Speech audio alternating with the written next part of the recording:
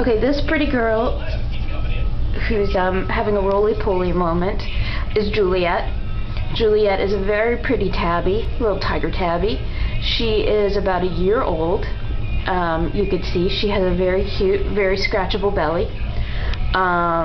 She was found outside of a post office, and some of the nice people there rescued her and turned her into the rescue so that she could find a good home. As you can see, she's very intrigued by stuff outside the door. But she's actually a really, really pretty and mellow cat. She's sort of all of the great things about an older cat. She's a little bit more mellow, a little bit more snuggly, a little bit more plump. And I say that lovingly because aren't we all a little bit more plump?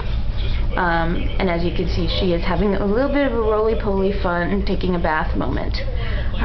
So